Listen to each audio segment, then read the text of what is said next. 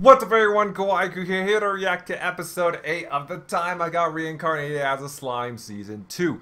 Last episode we left off, we continue the clash between Hinata and Rimuru. We see Hinata strike Rimuru with her dead end rainbow, but an unexpected thing happened because Rimuru transformed into this amalgamation, this like chimera of like he had like Ranga's head and like parts of Veldora and a bunch of other shit. Yeah, basically this chimera amalgamation monster thing, and it was pretty fucking cool. However, Hinata wasn't phased at all by that. In fact, she pulls out this disintegration spell and basically disintegrates Rimuru. Or so she thinks, because as it turns out, before Rimuru supposedly got disintegrated, he made a copy of himself, and so he was able to basically survive. And so the amalgamation that we saw being disintegrated was just a part of Rimuru. And as we all know, Rimuru can just do that. He can make copies of himself and basically live on. Can't kill Rimuru off in that way. And after the whole encounter with Hinata, Rimuru eventually does come back to the city where he discovers that it's basically destroyed. It is all in ruins. We saw all of those dead goblin citizens. Apparently Hakuro is in the hospital. Still no word of what happened to Gobzo and Sheena fucking Shion and all of that. And we also saw the rage in Rimuru's eyes, where he was this close to killing Mulan, but he didn't. He managed to calm down. So yeah, pretty much the last episode was all about Rimuru surviving his encounter with Hinata and discovering the aftermath. What exactly the Kingdom of Falamuth did his city. Yeah, other than that, without further ado, let's get to it. Alright, here we go. Episode 8 of The Time I Got Reincarnated as a Slime Season 2.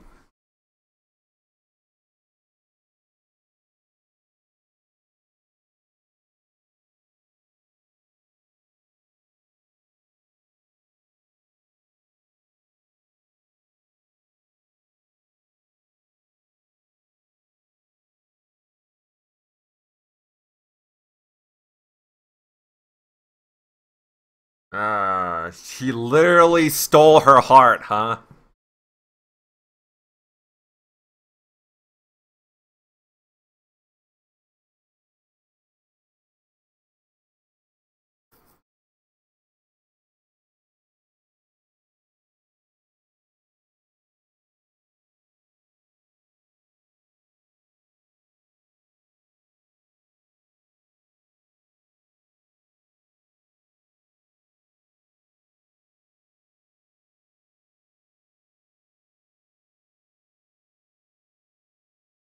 And the Kingdom of Falamuth.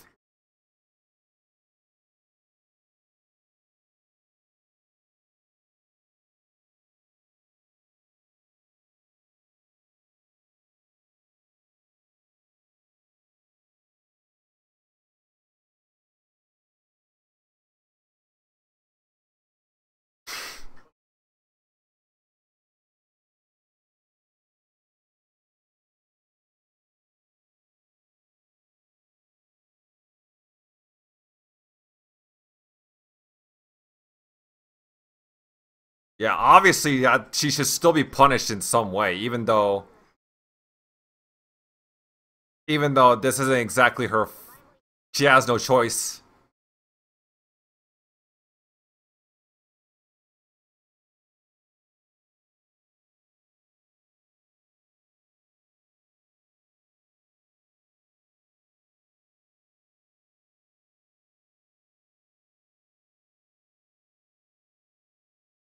Here's what I find crazy about this whole situation.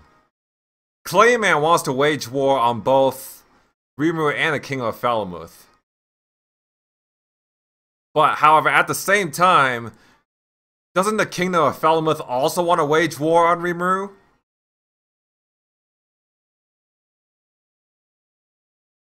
So my question now is the King of Falmouth aware of Clayman's actions? I don't think so, right?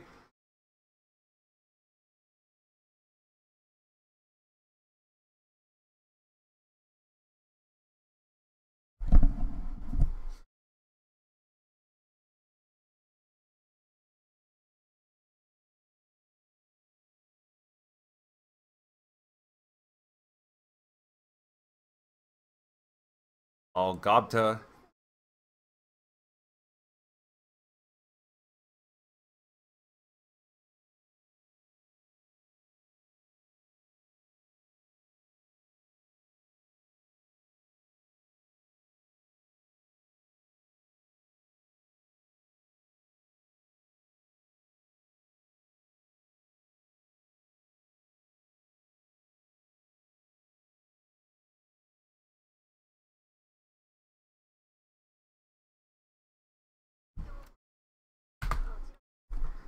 I forgot to mention this last episode, but Milan, in a way, kind of has this.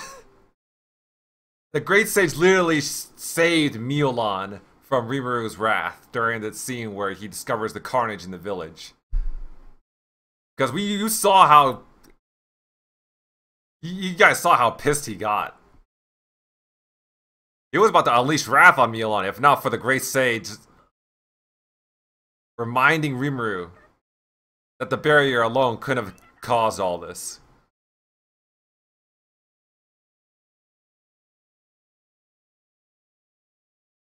Oh shit. Nice to see these two are all 100% okay now.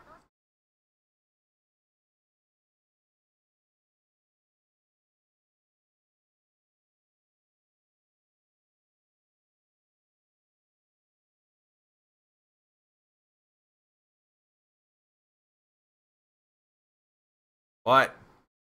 What is it?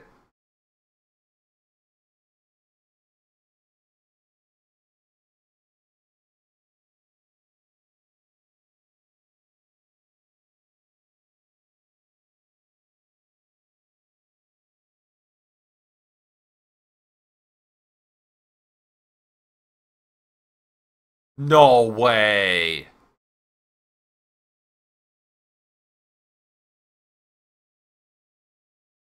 Oh. He did sacrifice himself.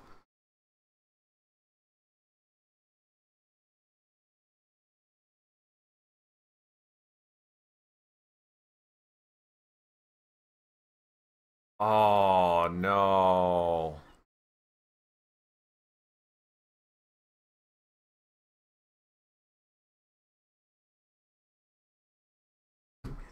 It's always that a fucking child. Oh my fucking god.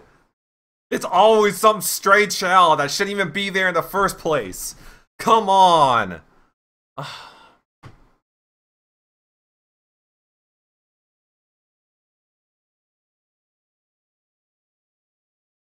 What was that?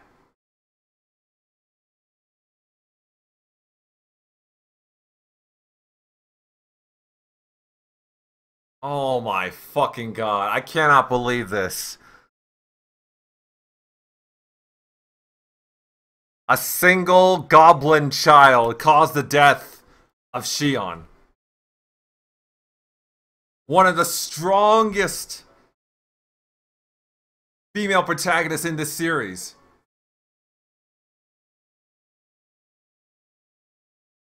This is fucking bullshit. She should have just let that child die. Oh, there's no way they're gonna kill her off, right? No. There's no way she's permanently killed off, right?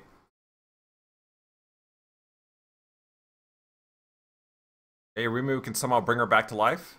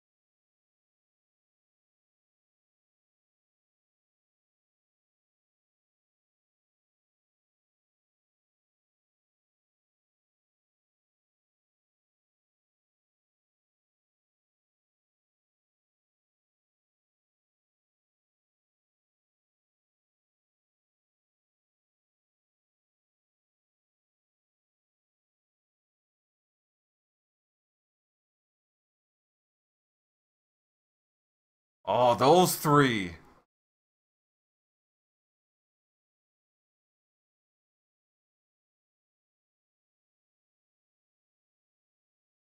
No. Fucking serious.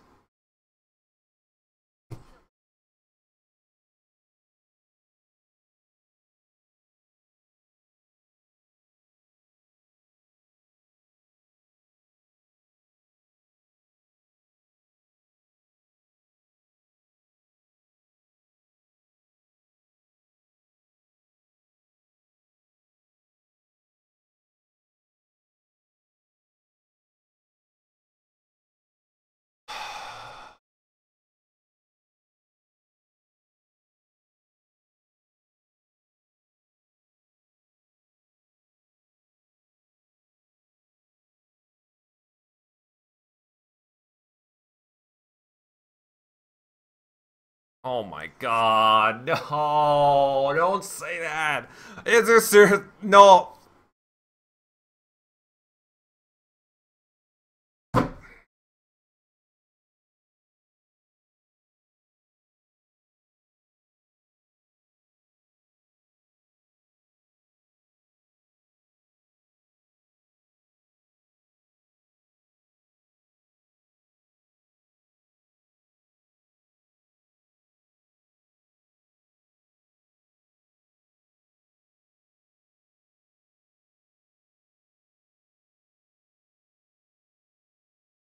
Wait, did they just show up just so they can tell him that?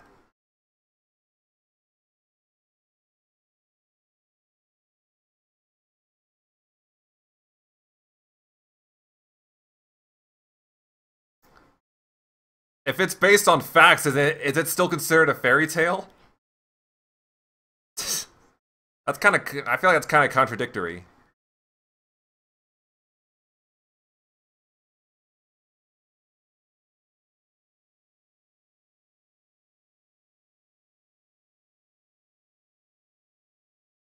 You know, I feel like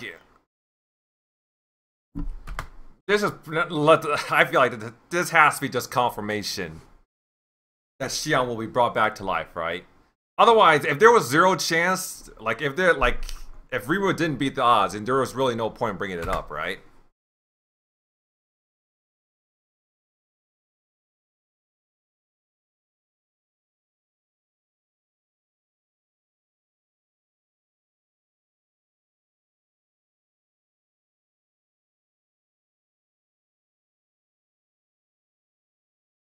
Jaeger?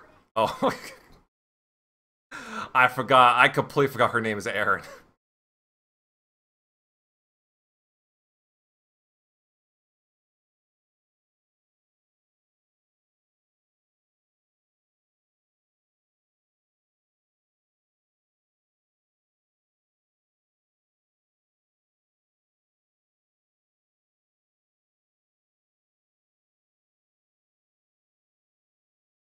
There's no way this is just a fairy tale. If this is all fake, then there would be no point of this being in the story.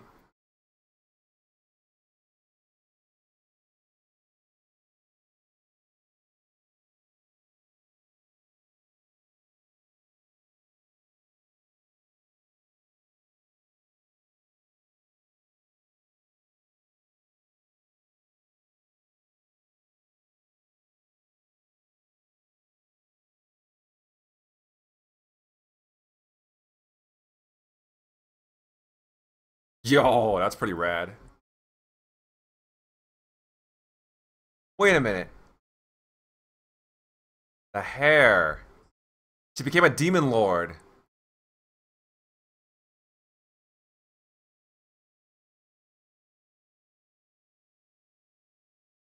Oh, okay.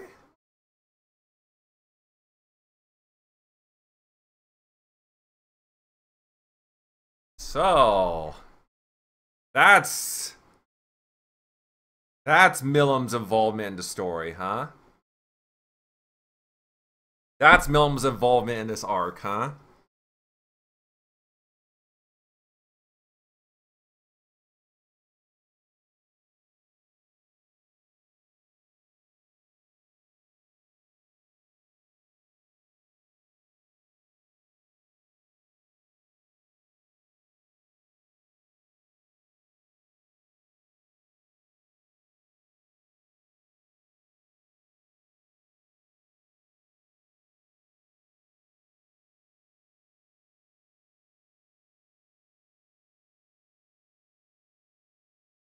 Hmm. Wow. Pie?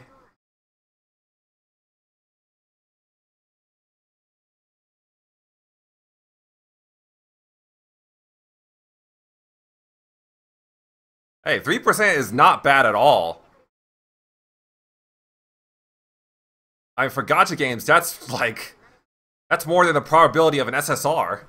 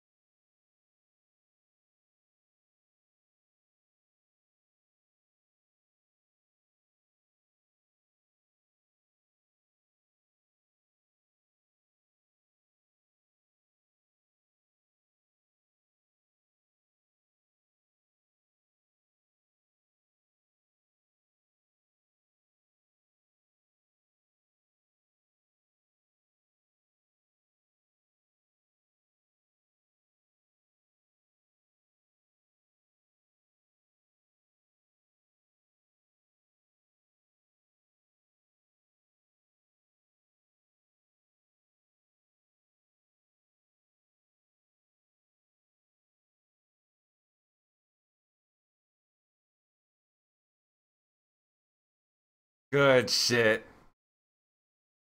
The trio have always had Rimuru's back. Ever since season 1.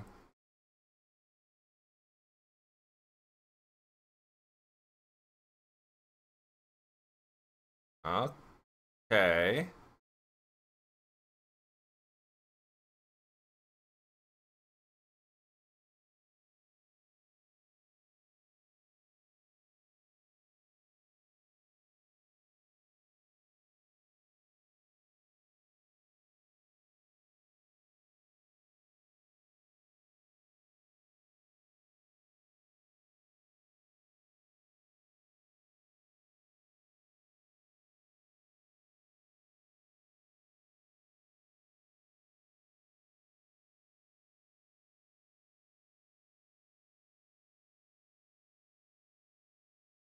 $10,000.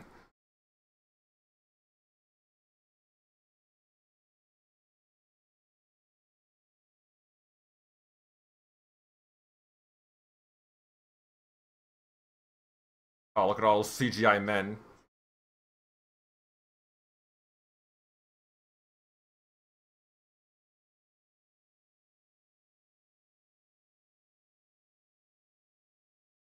He's got a plan.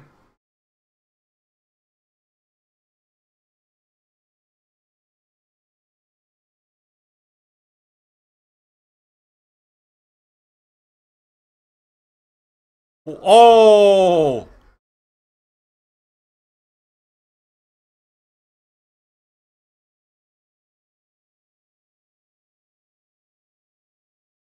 Aww. Aww.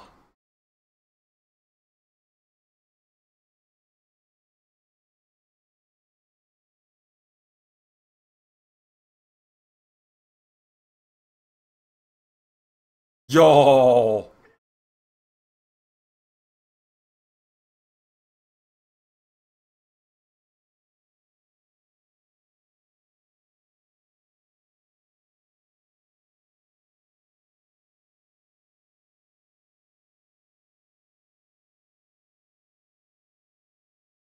Wait, no, that is there. Wait.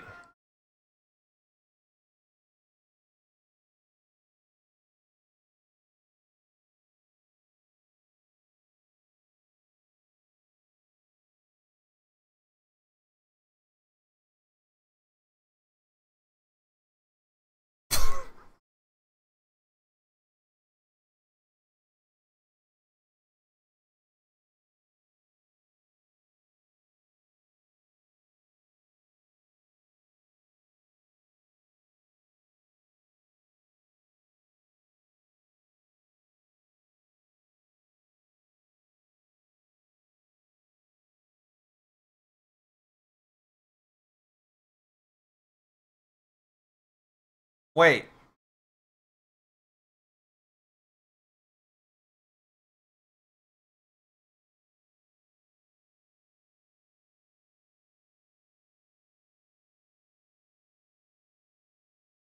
So that's all the punishment she gets? That's her punishment?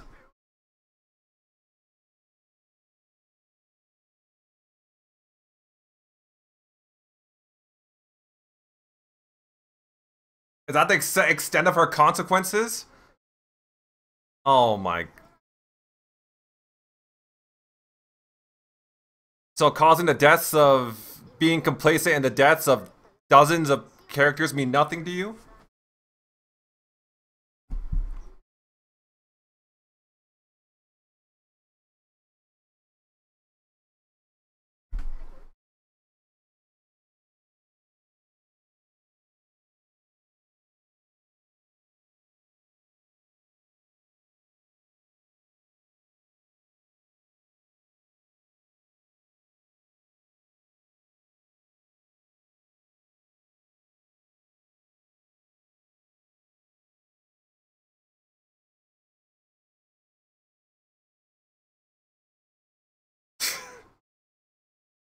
Of course.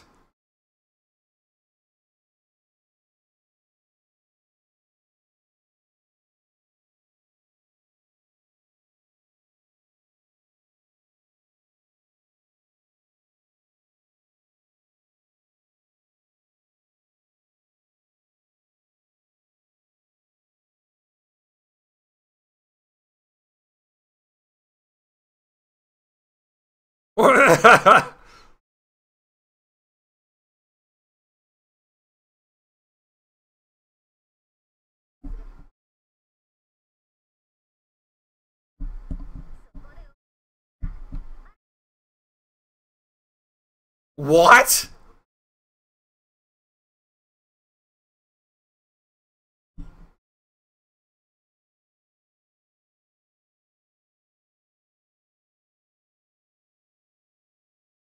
He's gonna be a demon king.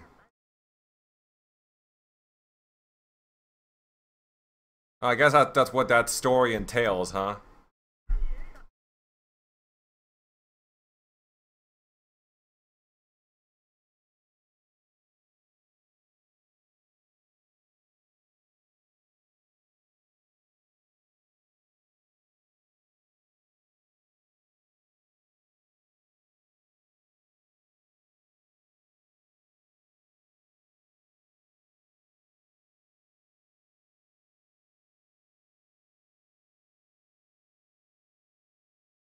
Alright. Overall. Uh I guess it's just I guess this episode mostly just sets up for basically Millam's backstory and the resurrection of Shion. Okay. Couple things I want to say. First of all, while I am, I guess, glad that Shion is eventually going to be resurrected, I still place the blame on that singular goblin child. I mean, honestly, this is just the way Shion got killed off. It's such a cheap trope. Like a cliche anime trope caused the death of a well-beloved character. That just still doesn't sit right with me. Because in a lot of anime, there's always this one singular child that's in danger, that's minutes away from death, that's in front of like a stampede or a fucking wave or a tsunami or whatever, and some other character, most of the time a protagonist character, has to come in and swoop them and put themselves in danger just so they can save this one singular child that has no reason of being there in the first fucking place. You see that a lot in anime. And for something like that, it caused the death of such a likable character like Shion. It just doesn't sit right with me. Even if she gets resurrected later on. Speaking of the resurrection, I guess I guess Rimuru and the author feels that, you know, because the goblin citizens and Shion, since they're gonna be resurrected anyways, I guess that's one of the reasons why Milan is absolved of punishment. I don't know. I mean, like I said, I understand that she really has no choice in the matter. I understand that she's doing this basically against her will. And that Clayman is really the one that's pulling all the strings, and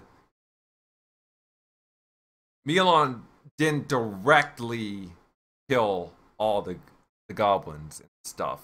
I mean, but still, it's I don't know. To be honest, I would have I thought I would have found it a lot more surprising, and to be honest, I kind of prefer if Rimuru actually killed her. Like, that would be quite a shocking twist. But no, that it didn't turn out that way.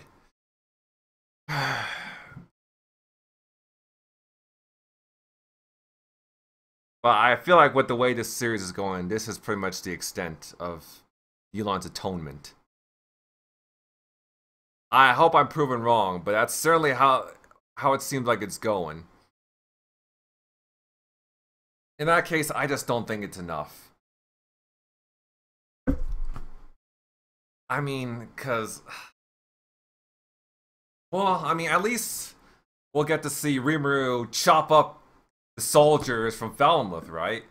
At least we get to see Rimuru beating the shit out of, whooping some Falmouth ass, right? Beating the shit out of the Falmouth king, right? That's what's gonna happen, right? Because that Rimuru plans on having Yom be the new kingdom of Falmouth.